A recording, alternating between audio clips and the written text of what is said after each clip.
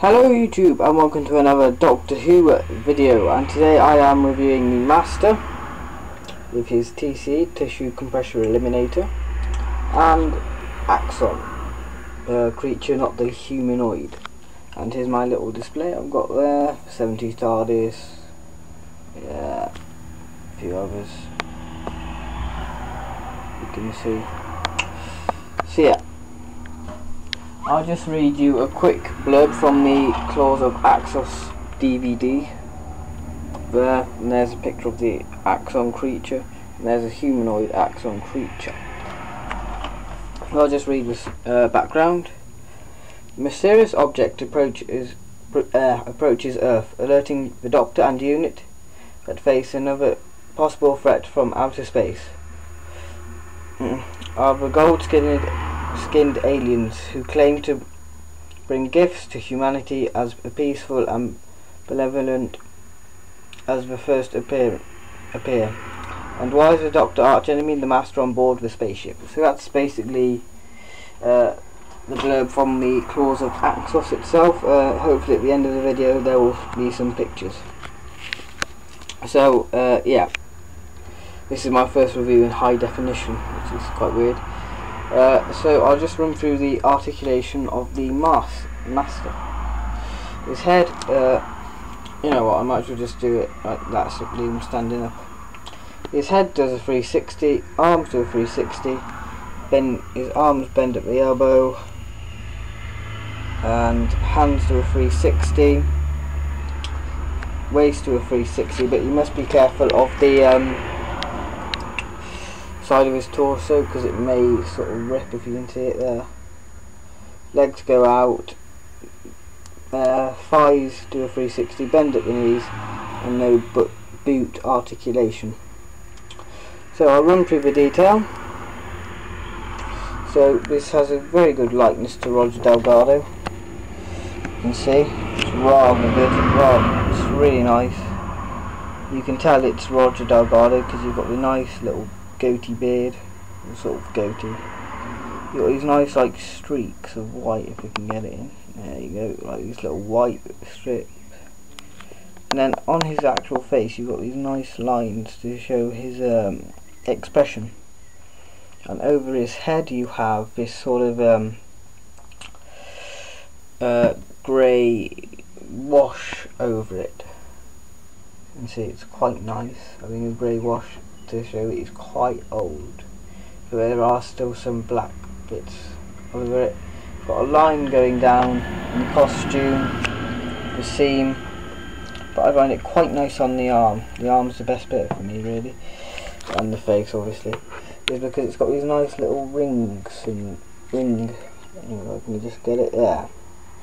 This nice little button there, a white shirt on the gloves, you've got these nice lines there, which are very nicely sculpted. You've got these pockets there, creases on the trousers, and the boots there. And the Master comes with a little accessory, the TCE, which is that, silver and black, but you hold it up like this, what first appeared in Terror of the Autons. Yeah, that's the accessory. So now we move on to the main reason why people got this set, the Axon. And the latest sort of set, I suppose, is the Seed of Doom. What is a repaint of this, or a retool. Yeah, so the Axon's articulation, the head does a 360, ball jointed arms, no elbow, hand, they go up and down, and the hands do a 360. Waist to a 360, but maybe stiff when you get it. And the legs are ball jointed as well, like the I'm trying to think, can't think of one off the top of my head. No knee, but foot articulation. That's quite good articulation for a 2010 figure. Yeah, it was 2010 when this came out. So now I'll run through the detail. By the way, the Master is a well-earned 10 out of 10. Just stand him up again. There we go. Yeah, so the detail of the axon, we'll go on to the face. You can see there are sort of remains of a human, or this is well, we all know this is a repaint of a crinoid, but with tweaks, because this was before the crinoid, because Wave 2 was announced and the crinoid was going to be the collect and build figure, much like the K1 robot from Wave 1. But they repainted it, and yeah, and some of his body parts do come off, which I'll show you in a minute once I've done the detail.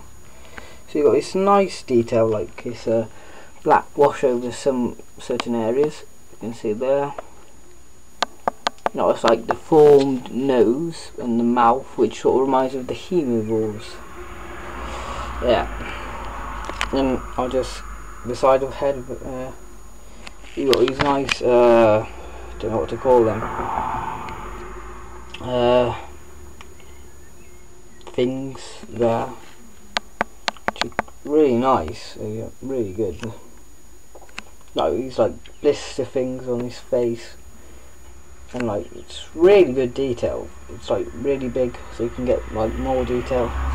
Some people turn the axon's head that way because it looks more like an axon, but I prefer it like the other way, I suppose.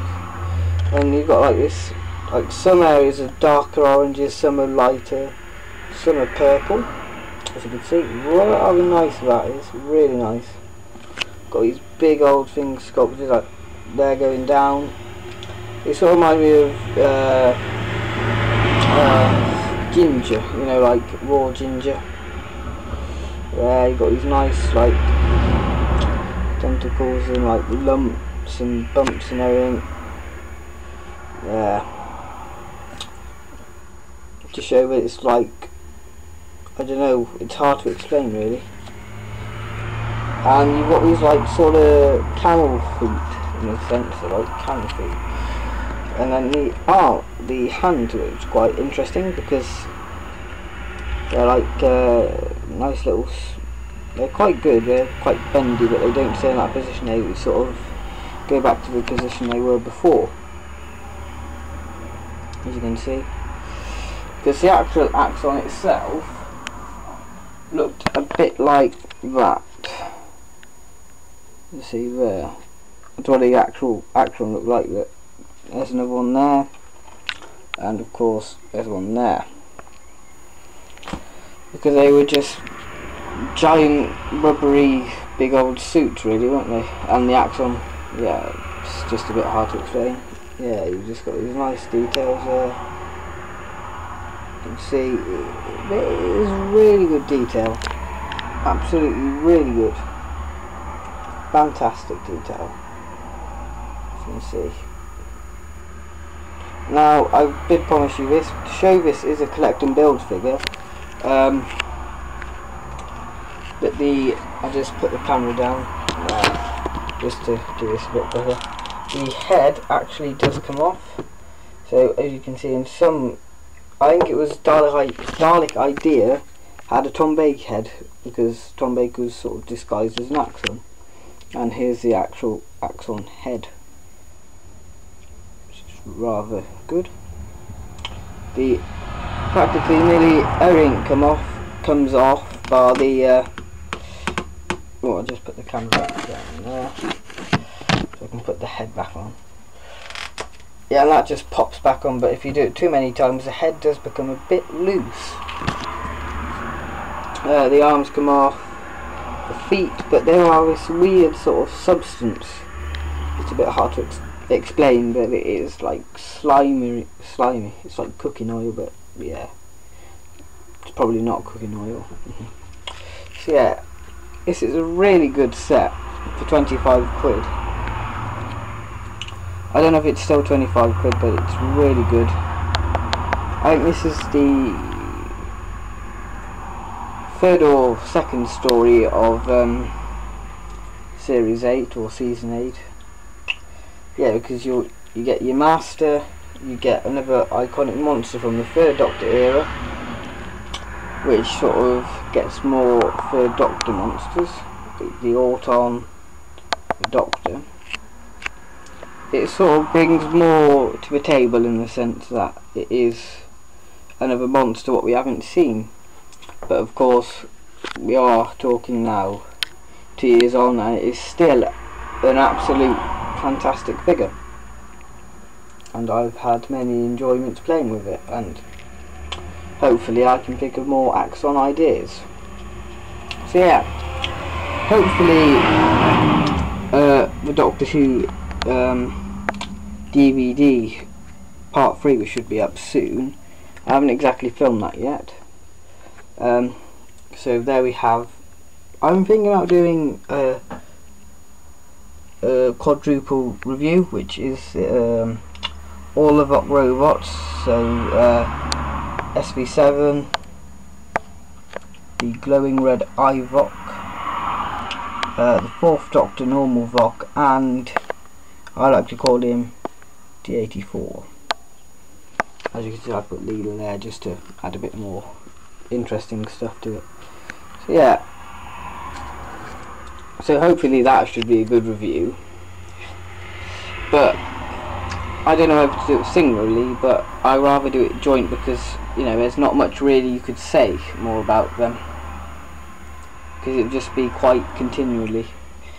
And yeah, I'm planning to do a monster fact file, as I said in my video test, so hopefully the Axon will be in that, the Daleks, possibly the Winders and the Smilers, and of course the Autons and the Master.